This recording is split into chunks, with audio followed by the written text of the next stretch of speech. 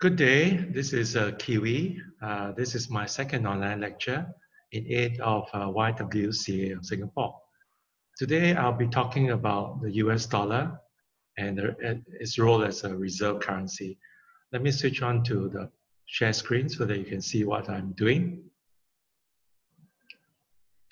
Okay, good morning again.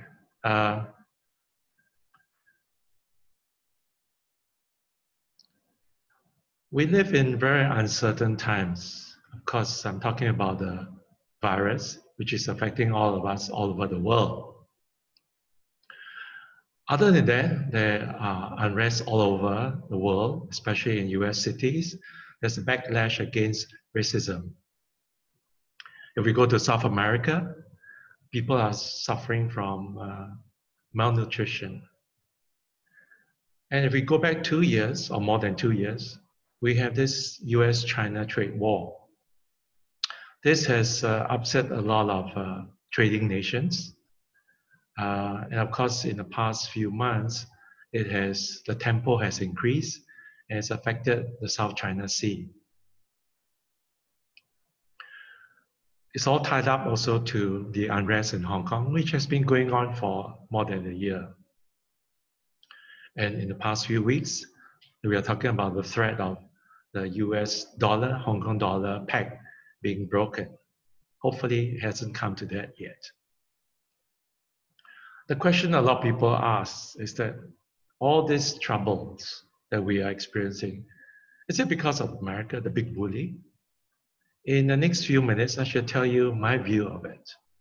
But before I do that, please read this.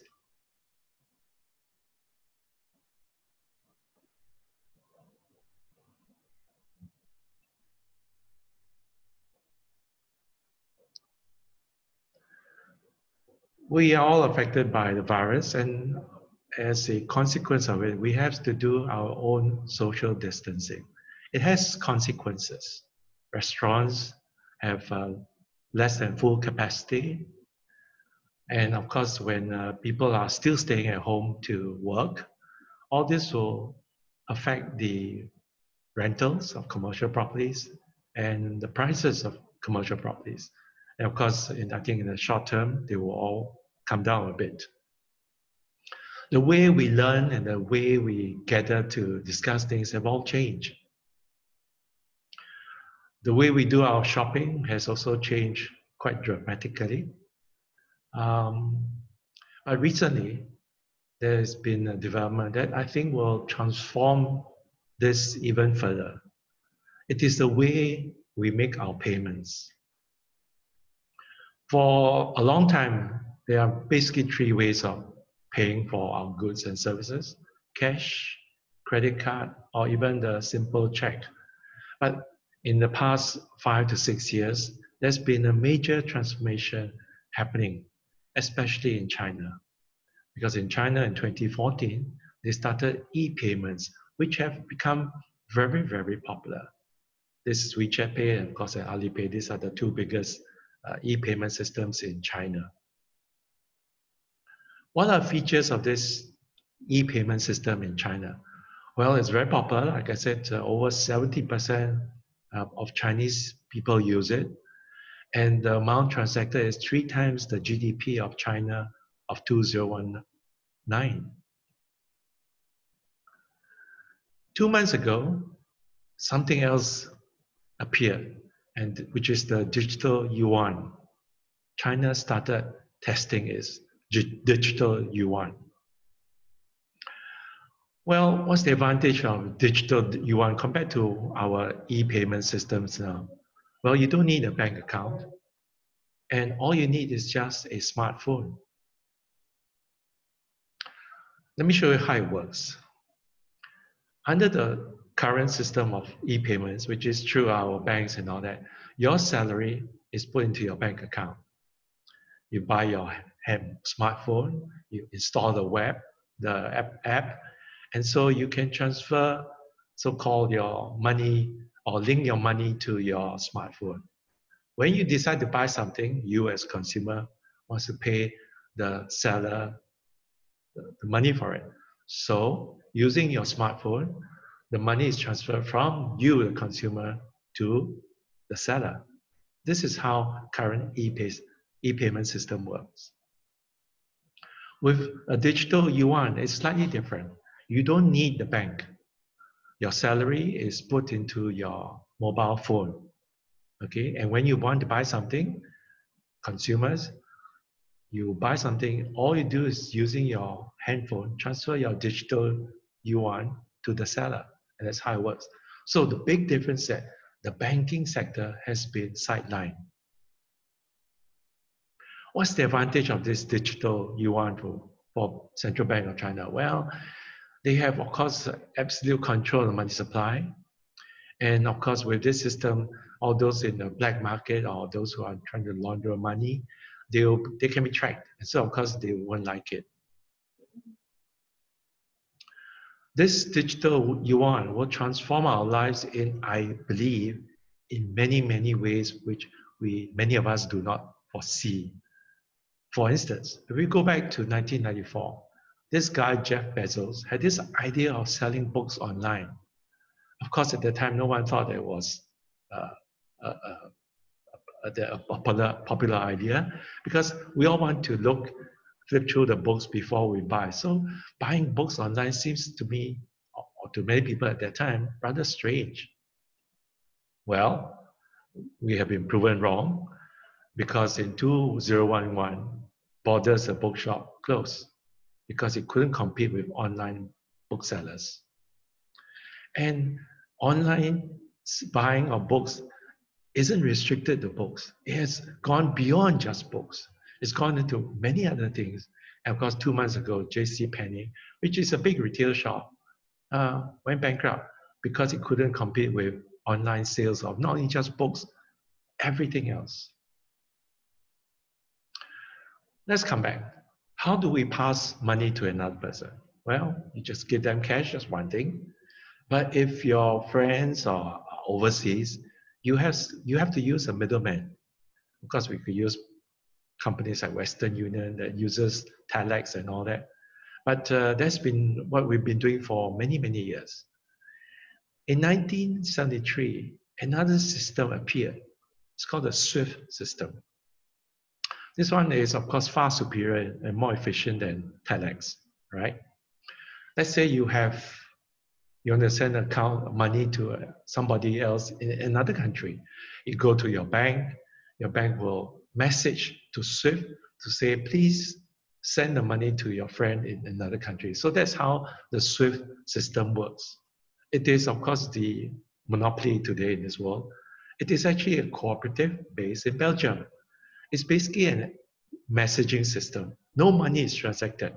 Now one bank will tell the other bank the message, and they will relay the money accordingly. So SWIFT is very efficient, very useful, and the whole world uses it. But it can also be used to hurt others. It can be used to sanction countries like Iran, North Korea, Syria, Russia, and Cuba. Okay, and it has been done in the past 20 years. Of course, when you sanction, let's say Iran is not the only country that's affected. All Iran's partnering countries are also affected, right? Iran sells oil to Europe, and so European nations are also affected. 18% of Iran's exports go to Europe. So the Europeans are not happy with these sanctions by the US government against Iran. In the past many years, they've been trying to create their own system. Europe, they're still developing their Target 2. Over in China and Russia, they're also coming up with their own. Russia is coming up with their SPFS, and China is coming up with their CIPS system. These are coming up on stream, not very popular yet. Okay. Now the question we ask is, why is the US able to impose such sanctions on everyone, the whole world? Well, there's only one reason for that. Well, we all know that the US dollar is dominant. You look at this chart, it shows that all the banks of the world, about 62% of our foreign reserves are in US dollars. That shows the dominance of US dollar. And about 40% of all transactions in the international payment system like SWIFT is all US dollars, okay? In fact, the global trading currency is about $3 or $5 trillion a day, and it's mostly US dollar based. The fact that the world has globalized since the Second World War adds to the dominance of US dollar because everybody is easier to pay goods and services using just one currency. And that has made the US dollar more dominant over the past 70 years. So since 1945, or some people might say 1913, the US has been the superpower of the world. And what underlies that superpower status? It is the US dollar. The US dollar is not just another currency. It is a reserve currency, which is very important. If you look back at history, there have been many, many reserve currencies. Go back to the Romans, and of course the last person who handled it was the British Empire, right to the, some would say 1913, okay, before the US dollar became the dominant currency. What's the advantage of being the reserve currency? Well, for American consumers and businessmen, no currency conversion. They can sell bonds in price in US dollar, and they can run huge trade deficits. The birth of the current system is actually can be traced back to Bretton Woods. This is after the Second World War, or just before the end. And when all the great powers came together and decided that we will have a new monetary system, okay? And it's very simple. It's based on gold, okay? For every ounce of gold, 35 US dollars will back it. All other currencies of the world will be pegged to the US dollar, okay? So if you hold British sterling pounds, you want to change your money into gold, you have to buy US dollars first, and then you change to gold. You cannot go around the US dollar. So the trust is this, that the US government will not print extra US dollars unless they have extra gold. So that's the system. But unfortunately, the US government didn't keep to that principle. And throughout the 60s, they started to print more dollars than they had gold because they had expensive wars to wage in Vietnam. And of course, when Lyndon Johnson became the president, he wanted to upgrade American society, introduce a great welfare society to the Americans. After all, they are the biggest and most wealthy nation in the world. Why not? And so all this costs money. And what did they do? They just printed more US dollars to pay for all this. Very soon, a lot of the central banks of the world, Japan, European Central Bank, realized that, hey, the US banking is actually printing a lot more dollars than they have gold. So what they did was they used the US dollars they have, they swapped it for gold. And so throughout the 60s, a lot of gold flowed out of the US system. How much? Well, this chart shows you. In 1949, just after the war, the US had 21,000 tons of gold, which is 60% of the world's central banks were gold. But throughout the 60s and early 70s, right, they've been, a lot of the European banks and Japanese banks have been swapping their US dollars for gold. So in that period, it dropped about 12,000 tons of gold, okay? So the US hold of gold has shrunk from 60% to 26% by 1975. Now, all this outflow of gold agitated the US administration. So in 1971, August, Nixon came out to say, sorry, all the US dollars you have, you can no longer change it to gold at $35 an ounce. So in a sense, the world was cheated by this announcement. So that means what backs money since 1971? Basically nothing. every central bank can print as much money as they wish. So the exchange rate of a currency will depend on the demand and supply. So that's what we have since 1971. So in response to this, before I go move into that, let's look at the advantages of the fiat or paper money. Because the supply of gold is limited, it is very difficult for central banks to manage the economy, especially when there's a recession. And during a recession, central banks would like to print more money to stimulate the economy. If you're under a gold standard, you can't do that. Okay? Of course, the main disadvantage of having a paper money system is that central banks will just overprint. And if you look at history, it has always happened 100% of the time. The US government is no different. And you can see that the US dollar has weakened in purchasing power since 1913. $1 in 1913 is equivalent to 3 cents today.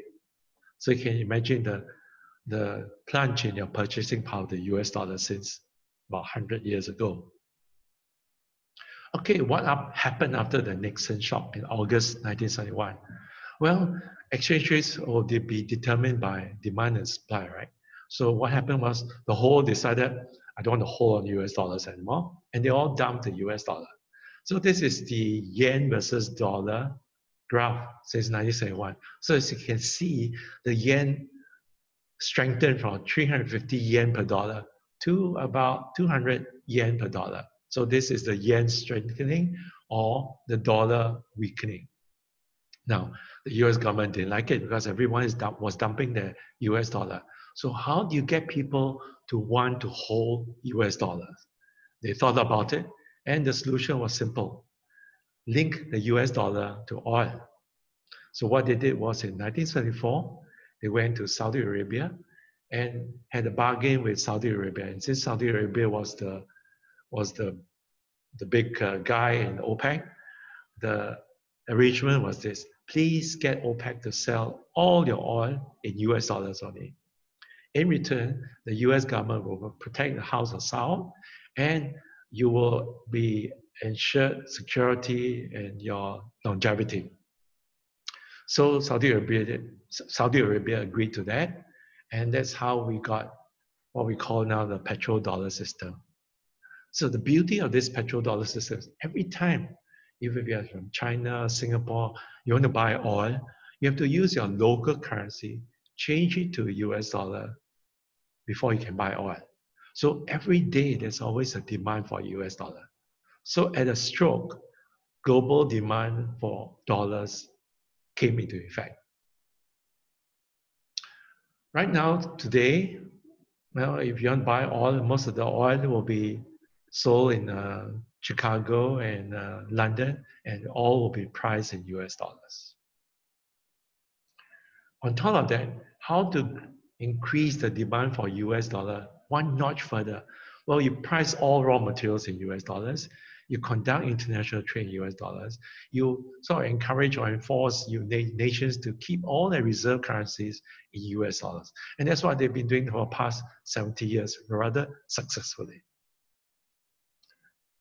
Just now I mentioned about all the advantages of being a reserve currency. There's one more, which I want to emphasize again. The US can print money free of charge. Okay, this is very important because when the US waged war in Afghanistan and Iraq, costing over $3 trillion, or when they have to pay for 800 military bases all over the world, how do you pay them? Simple. You just print money. And in a sense, many believe that this is how the US empire controls the world, through the US dollars. Who dares to challenge the dominance of US dollars? Okay, well, 20 years ago, Saddam Hussein wanted to do that. He wanted to sell oil for euros. To him, it was logical. I mean, why would his customers are all Europeans? Why would he want to change to US dollars before selling his oil to European customers? But of course, that was undermining the US petrodollar system. Within 3 years, he was gone. Bye-bye. Colonel Gaddafi tried to do that as well in 2009. He came up with this idea of a gold dinner to get the oil-producing countries to sell oil for gold. Within 2 years, he was gone. And there are a few other examples. But of course, we've been told by everyone, the US media, that, oh, these two autocrats have to go because they were not practicing democracy and human rights. This is what we have been told. But of course, we know the truth is very different. Now, China is coming up. It is now maybe the second biggest or maybe even the biggest economy in the world. Okay, soon it will want to use the renminbi as a reserve currency. But how do you avoid the fates of people like Saddam Hussein and Gaddafi? Now, like I said before, you look at history, all money systems will collapse. First, we come with hard money. Then we have paper money, which is linked to hard money. This is the Bretton Woods system. It's between 1945 and now. And of course, we have the current system now, which is a fiat money, 1971 to now. And of course, the third and last stage will be the collapse of the fiat currency. And many people think that that is where we are now. So China is, in a sense, preparing for a new gold standard. So what does a gold standard mean? You must accumulate gold. And so China has been buying lots of gold in the past 10, 20 years, especially the past 10 years. You look at this chart from one of those gold bug newsletters. China is now actually the world's biggest producer of gold, but none of it is exported. So the blue lines show the production of gold by China since like 20 years ago. It's a pink one. China is importing lots of gold as well. And they've been actively buying gold for past 10 over years. Today, the official gold holdings, right? I mean, the holdings that all countries declare, China is supposed to have about 2,000 tons of gold, and the US has 8,000 tons of gold. But many people think that this is not the true situation. The US may not have so much gold. Why? This suspicion was raised about 7 years ago when Bundesbank has got about 3,400 tons of gold. And because of the Cold War, they kept all the gold outside Germany. Okay? In January 2013, Bundesbank told Bank of France and the US government that I want back some of my gold. 374 tons from France and 300 tons from the USA.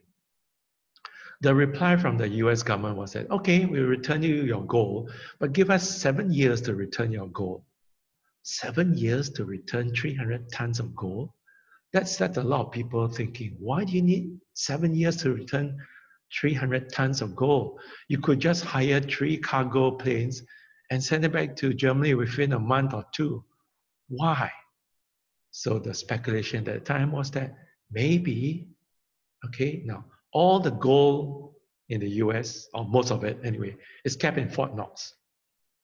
So the suspicion was that maybe there's no more gold in Fort Knox. Okay, maybe Fort Knox is empty. So the question is, why wouldn't there be any gold in Fort Knox? Well, there's a good reason. For many years, for past 30, 40 years, all the central banks of the world have been thinking, why do we need to keep all our gold in our vaults? Gold doesn't pay any dividends, pays nothing. So some of them decide to sell them, like Britain under Gordon Brown. In the year 20 years ago, he decided to sell half of Britain's gold reserve, which is about 400 tons, and he sold it at $282 US an ounce. Ouch, you can say that. But now looking back, of course, that was a mistake. But at that time, it was perfectly rational because gold doesn't pay anything. So Gordon Brown changed half of Britain's gold reserves into other assets that yield returns. Other central banks didn't sell their gold. What they did was they leased it out. Okay, so the arrangement was this. They tell the investment banks, look, I got 300 tons of gold. I'll lease it to you for 5 or 10 years. All you do is just maybe pay me 1-2% per annum for leasing my gold. At the end of 5 or 10 years, please return my gold back to me. So why not? Investment banks felt it was a good move as well, because here I'm borrowing tons and tons of gold, and for maybe a small interest like 1-2%. And in return, all I do is I will sell the gold in the open market. With the money raised, I can use it to expand my business. And that's what they did.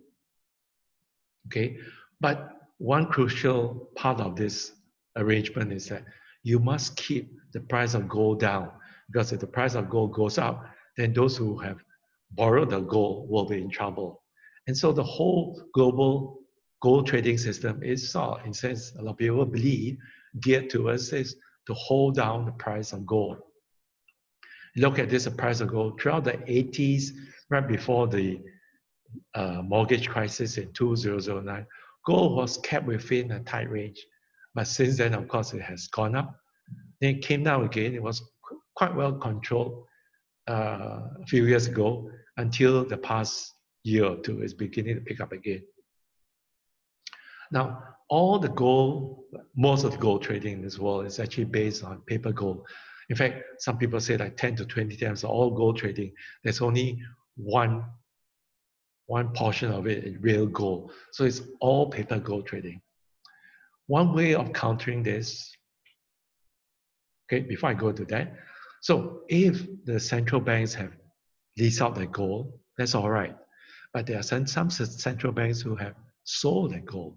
And so it's been estimated that, or speculated rather, that why is it the US took 7 or 6 years to return Germany's gold? So the speculation is that maybe the US hasn't got 8,000 tons of gold, much less than that.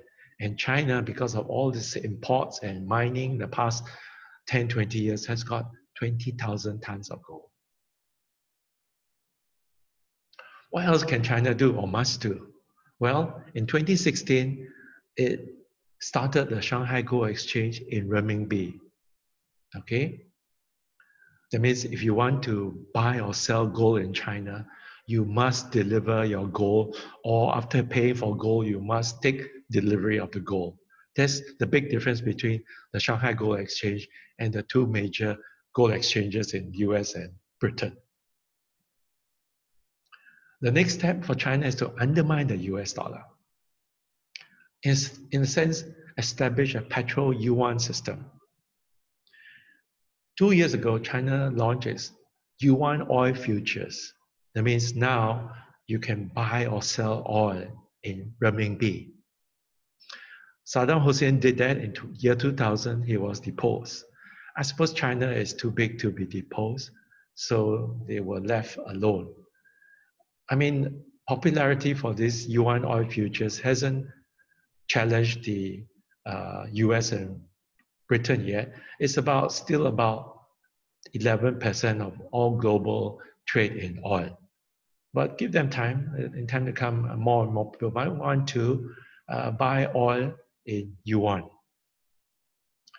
The other steps, well, China has persuaded Iran to sell oil. Russia also to sell their oil in yuan. And of course, China is trying to move away by accumulating less US dollars in their coffers. These are the top oil producing countries, right? Of course, the aim is to get most of these countries to start buying and selling oil in renminbi. China's biggest hurdle, right, is Saudi Arabia, because actually China is the biggest importer of oil from Saudi Arabia, and for Saudi Arabia, China is its biggest customer. So it stands to reason that China wants to buy oil in renminbi or yuan.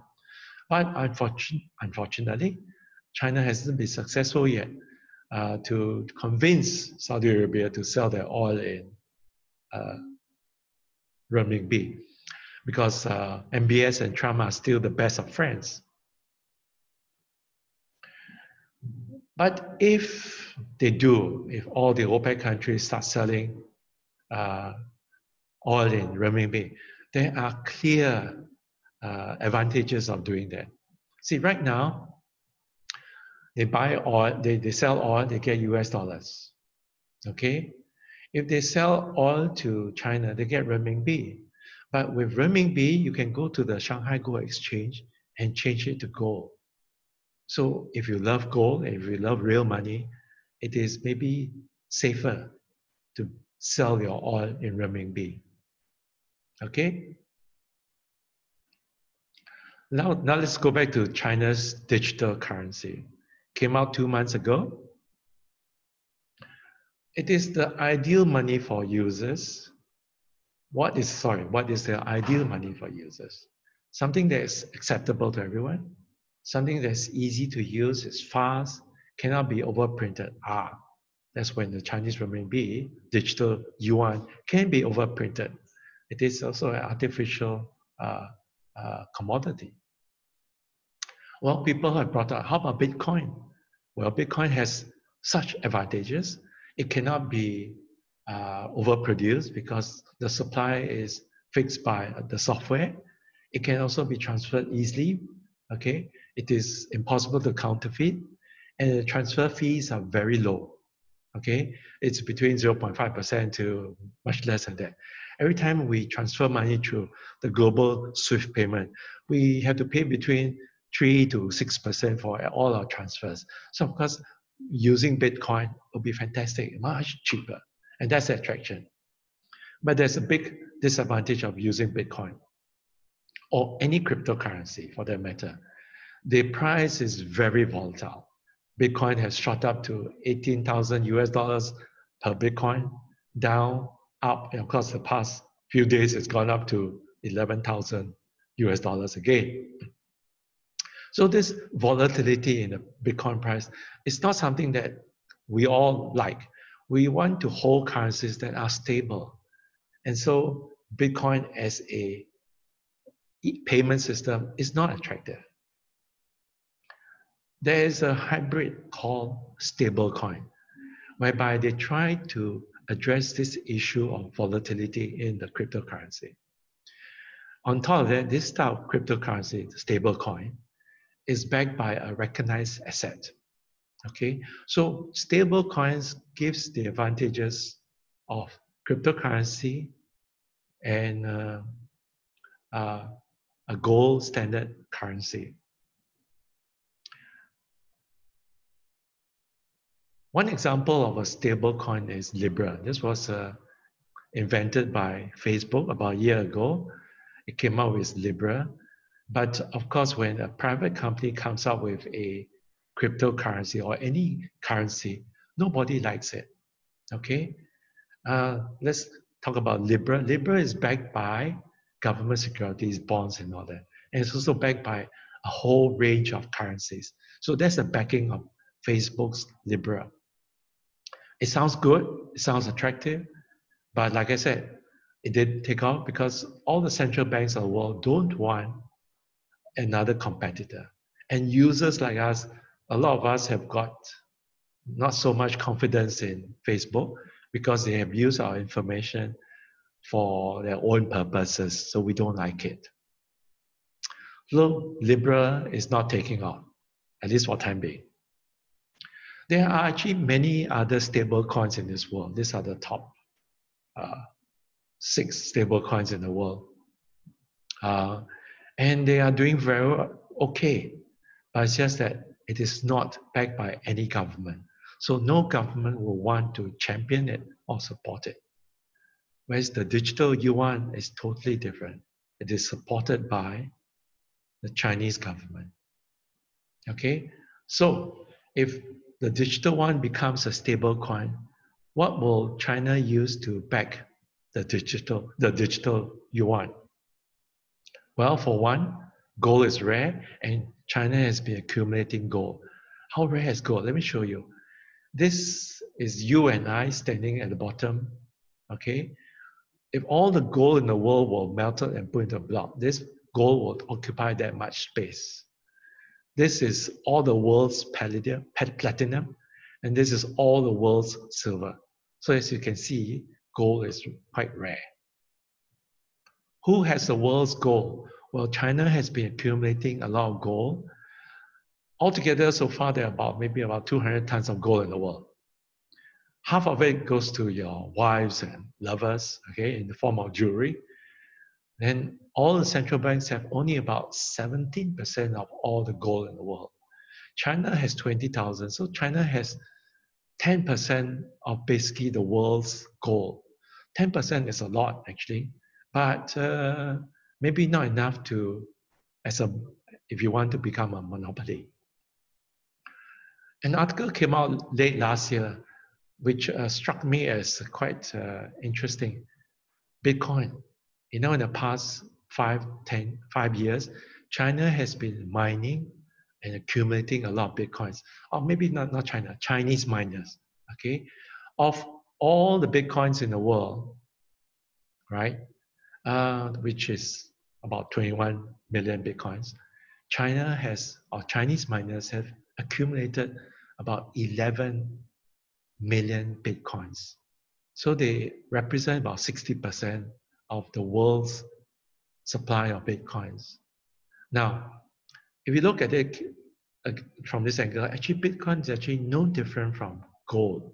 Gold is made by nature, Bitcoin is man-made, but it is so far impossible to create more Bitcoin. So in a sense, it's as good as gold.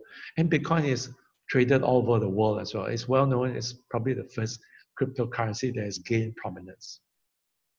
So using Bitcoin and gold, China could use these two to back up their digital yuan. So the question is, if China does that, when will the US dollar be replaced? Well, China says that it will launch its digital yuan in 1.5 years' time. This will be in the Beijing Olympics, Winter Olympics. Will it catch on? Well, it started testing with 4 cities in China, which covers 38 million people. That's a lot of people. But they're now talking with 2 apps, Meituan and Didi. These are the food delivery apps and the ride-hailing apps. And this cover 500,000 users each. So it's, in a sense, the digital yuan is being tested out the whole of China at the same time. Now, Chinese people will embrace the usage of digital yuan. I think there's no question about it.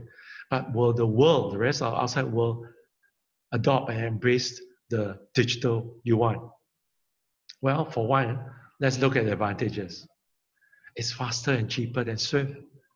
Remember I told you, the commission is maybe 0.5% or less for digital currency. And for SWIFT, it's between 3 to 6%. So if you are a businessman, or even if you're not a businessman, you're sending money to somebody in the Philippines, why do you want to pay so much in commission? So digital yuan will be popular. And of course, the COVID-19 has pushed us all into they have encouraged us to use e-payments methods. And of course, it has frightened us from handling cash. So we don't want to handle cash. So e-payments is a safe alternative.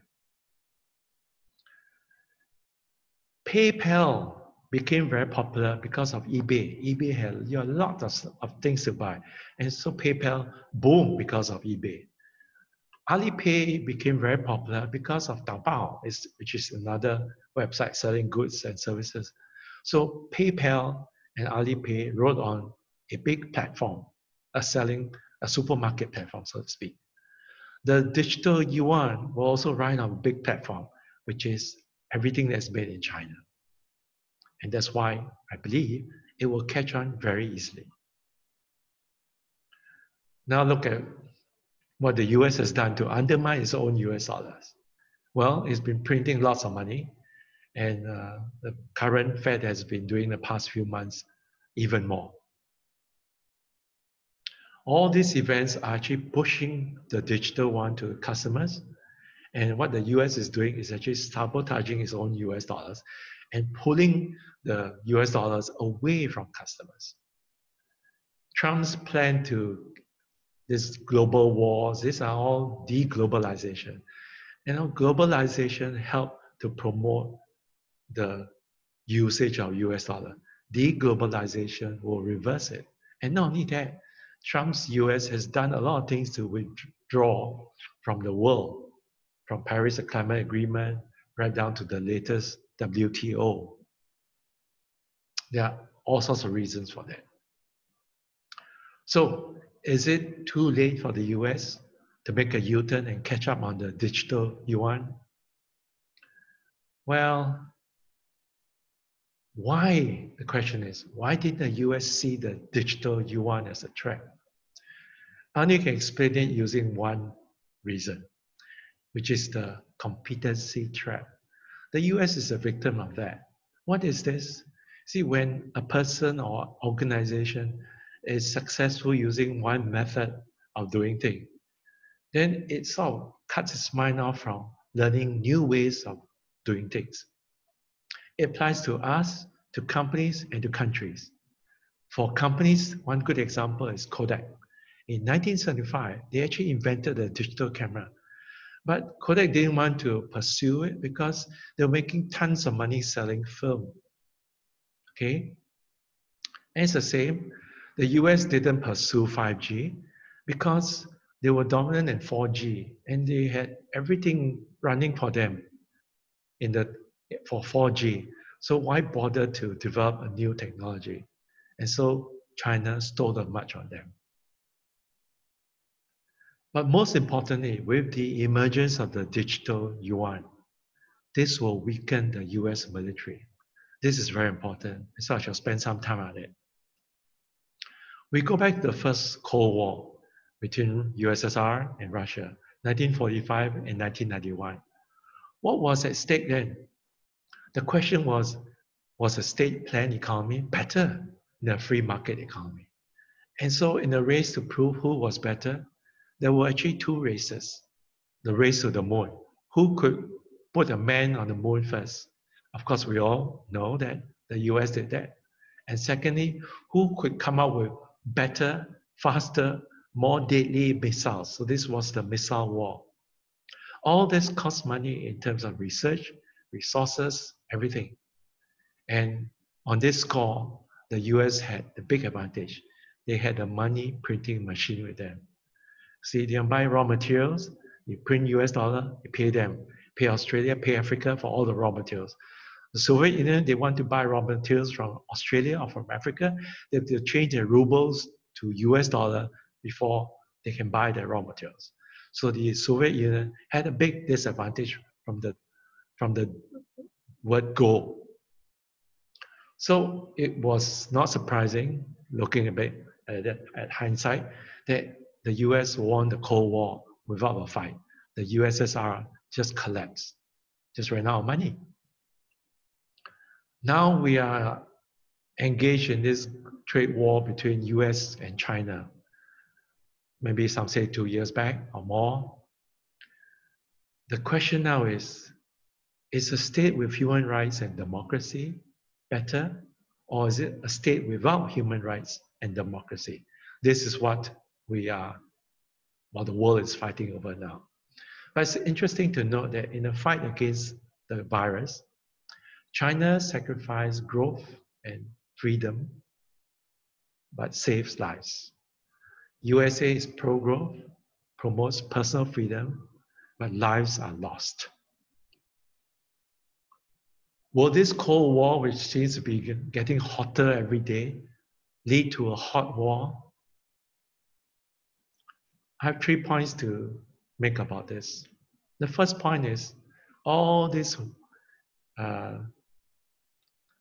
attacks against China. Could it be that it's just the elections? Because you look at the history Politicians will say everything before election, right? But after they have won, they will change their tune. This has happened throughout the world. And will Trump be different? Well, it seems that Joe Biden is also, in a sense, quite anti-China. So maybe after, if one of them wins, either of them wins, the attacks against China might still be there. Maybe it might be moderated. Unless, of course, we get a surprise win. Like maybe we get Kanye West winning the US election. But heaven forbid that to happen. Point number two, why are the US or the hardliners, the hawks, against the emergence of China? Is it due to nationalism, where you actually don't like another culture, another race to overtake you? Or is it due to the Thucydides trap, which is just you don't like another group of people to overshadow you? Hate and jealousy, are these the reasons? I'm sure part of it is a reason behind it. After all, most of us are racist. We have very blanket views. So I'm sure some Americans have this view that they don't want another race, another culture to overtake them. The third reason, well, we have to look at the trade between China and USSR, USSR and US and China. In 1979, during the Cold War, trade between US and USSR was only about 1% of the total US trade. Today, it's even less. So the US and USSR, Russia, the connection is not there. Whereas between China and USA, in 1979, when China just opened itself to the world, trade was about 1% of total US trade. Today, it's gone up to 636, which is about 11%. Now, this is big. I mean, you might not think 11% is big, but it is big. The US biggest trading partner is Canada, which is around 12% as well. Okay, here lies the important point. There is so much at stake between the US and China. It's just like lovers. They quarrel, but as long as there's great sex between them, you will never think of divorce. And so the business arrangement between the US and China seems to be so beneficial to both parties. On that score, turning the Cold War into hot war might be moderated. Anyway, my view is that I think there might not be a hot war. We'll just go on this cold, warm war for a few more years. In the meantime, the digital yuan will emerge, will grow. And if Trump continues to sabotage the US dollar by attacking the world, then of course it undermines the US dollar and promotes the digital yuan. Today, because of what's happening in the global pandemic, all countries of the world, many countries of the world, don't want to accept US tourists. The map shows the red shaded countries. These are the countries who say, we don't want US tourists. Okay, the way things are going, this hot, warm, or cold war between US and China, sooner or later, nobody will want to US dollars as well. And so I think the end of the Cold War will also be without a shot. In fact, now I think it is a war between China and USA to see who goes bankrupt first.